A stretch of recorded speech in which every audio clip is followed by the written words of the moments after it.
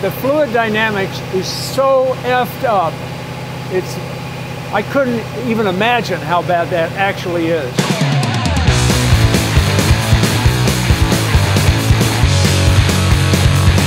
I'm Gale Banks, and I'm here to tell you what aftermarket diff cover guys don't tell you.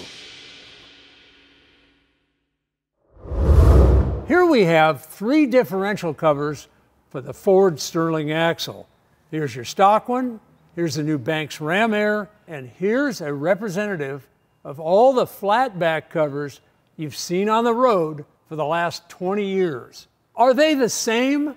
Not even close. Let me show you. Notice the stock one is curved. Why? Well, axle manufacturers want the gear loop to travel up and over the ring gear without disruption. That's why the Banks Ram Air cover honors the stock shape. Ever aim a fire hose at a brick wall? That's what's happening inside these flat back covers, and it's all bad. Does anything get to the ring and pinion interface? Does anything get to that front pinion bearing at all? Well, I'm not Superman. I can't see through these things.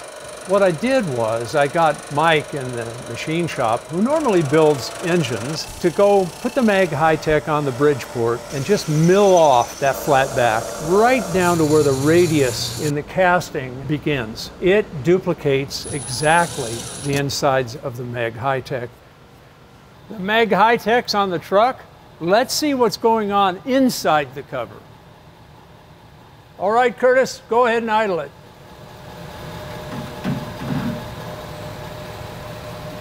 I can already see aeration forming in here, and we're just at idle. The thing you don't want to do is unnecessary work to the fluid. It aerates it and it heats it. So here we are at 5 miles an hour. We're already pushing the lube up, and it's falling off to the sides. Nothing's being taken to the pinion area. Let's go to 10. All right, 10 miles an hour. We're getting some weird action here. Look at this. Same over here. It's just water falling off. But what's going on here dynamically? Okay, let's take it to 15. All right, now we're driving it. Very little is going with the ring gear. We're at 15 miles an hour, and very little is going with the ring gear. We just got this kind of waterfall action off to the left-hand side. Look at that. Even the dipstick is screwing up the flow. Let's go to 20. 20. Look at this. It's driving the lube right into the flat surface. Oh, man. I can see in there, we still don't have any lube going over with the ring gear, and we're at 20 miles an hour. So you can see down in the bottom here, it's driving the fluid right into the surface, and then it's going up to the top where it hits and water falls off. Let's go to 30. 30. This ain't good. Oh, it sounds like we shifted gears, huh? Just more intense. Same problem. It's really starting to put a lot of air in the lube. See how it's getting wider? The aeration is taking place on that impact and this impact at the top. Let's go to 60. 60. Yeah. Man, that's intense. That is really intense. I don't know if any of it is going over the ring gear to lube the front pinion bearings and the pinion to ring gear interface, that frictional surface. Very high load there. When you get air in the oil like this, the film strength of the lube does this, which means you're wearing out any rubbing surface, especially like the ring and pinion interface. Doesn't just touch, there's motion, there's relative motion. Just for the hell of it, 70. 70.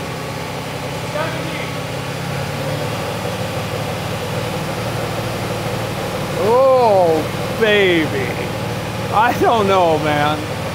I think we're just making cake batter right now, or maybe we're gonna do some waffles or something. Man, that is pathetic. Houston, we have a problem. The moral of the story is these flatbacks heat the lube, aerate the lube, destroy the lube. Imagine what would happen if we put 2 more quarts in here like they recommend. All that stuff would be amplified. In fact, maybe we ought to put 2 more quarts in just to see what happens. What's the benefit of more fluid? Well, I'm going to tell you right now, there is none. You have more fluid and it'll take a little longer to warm up, but the warm up goes beyond what you'd have with nominally 4 quarts.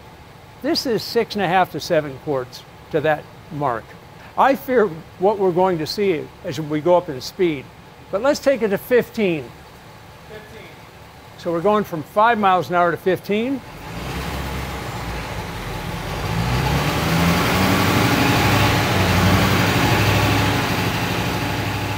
I can see it waterfalling off the inside of this surface.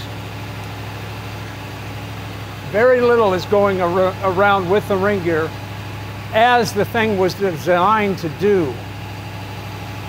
Let's go to 30. 30. Oh man.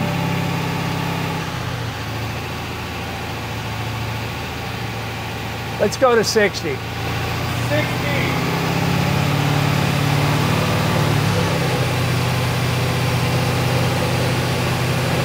How about that?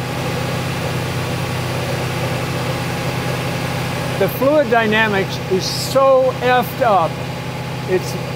I couldn't even imagine how bad that actually is. Unreal. Can you hear that blasting the cover? Because I sure can. 70? 70.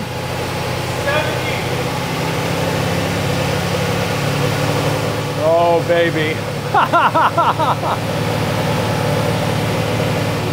My only comment here is, this is dead wrong. There's this old wives' tale that overfilling above the stock fluid level is the thing to do. I'm calling bullshit on that. Even in the Jeep manual, they address it. Caution, overfilling the differential can result in lubricant foaming and overheating. For efficiency, the gears and bearings would prefer the lube to be right around 200 degrees. Anything more than 200 and you're taxing the base oil. The reality is many diffs can run far hotter than 200 degrees. In many situations, like towing up a grade, the lube temp will rise above 250. When you approach 350, the oil oxidizes and turns to sludge. In our 1-hour dyno endurance test, we found it surprisingly easy to reach a sustained temp of well over 300 degrees. So how do you cool the lube? Airflow. You need high velocity, cool air over the cover. That's how. The first thing we did was to instrument the truck with several anemometers to measure the airflow under the belly and behind the differential. When we were out on the highway, we recorded temps and air velocity. We noticed there was a dead zone right behind the face of the diff cover. What we found was a large low pressure zone directly behind the diff cover. The differential housing splits the air like a wedge. This low velocity dead zone extends as far out as 36 inches from the back face of the cover. This discovery resulted in our patented ram air design. As the truck moves through the air, cool ram air is forced into the scoops and directed 90 degrees up and through the long, thin heat radiation fins. As a result, the Banks ram air diff cover rejects heat 5 times better and does so with less lubricant than the flatbacks. So how do we test it? We performed a series of hill climb tests on a stretch of Interstate 5, California's infamous Grapevine. The tests were run using the same truck with the same driver and the same load at the same time of day and at the same temperature. Starting with a nominal 78-degree ambient temperature, the driver pulled an 11,650-pound trailer with our 19 Ford F250. Gross combined weight was 19,750 pounds. Starting at the same temperature, the rear differential was warmed by maintaining a constant speed of 55 miles an hour up a 6% grade for 5 miles, ascending over 1,600 feet in altitude. At the top of the hill climb, running the stock diff cover, the lubricant temp was 205 degrees. Filled with 7.5 quarts, the Mag High-Tech recorded 199 degrees, while the Banks, filled with 3.6 quarts, recorded 192.5 degrees. Even with less lubricant, the ram air cover reduced heat 2 times better than the flatback during the high horsepower uphill climb. But here's the money shot. From the crest to the end of the test, running 55 miles an hour for 700 seconds at relatively constant elevation, the stock cover cooled from 205 to 195. The Mag High-Tech cooled to 192.5, while the Banks cover cooled to 178.5. And our final temp reduction compared to stock at the end of the test was 5 times better than Mag High-Tech, and by extension, all the other flatback diff cover copies. Here's how the ram air cover wins over all other covers. It starts with the ram air cooling system. The cover mates perfectly with the differential housing for unobstructed lubricant flow. The ring gear raceway controls lubricant flow to the pinion area, and the directional fluid guides send lubricant out to the axle bearings. It retains the factory spec fill level. It's got a dry mount high pressure O-ring seal. No messy silicone or RTV here. It's got an easy access 20-degree back angled fill port with a magnetic plug. The drain plug is also magnetic, and it's located so you can get every last drop out of the diff. And not only does it have a sight glass, but the contrast screen allows you to see the level even at a distance. Longer lasting lube means increased gear life. Just one look and you can see which one is superior. The data doesn't lie, nor do your eyes. This thing kicks ass. For details and test data, head to bankspower.com/diff cover.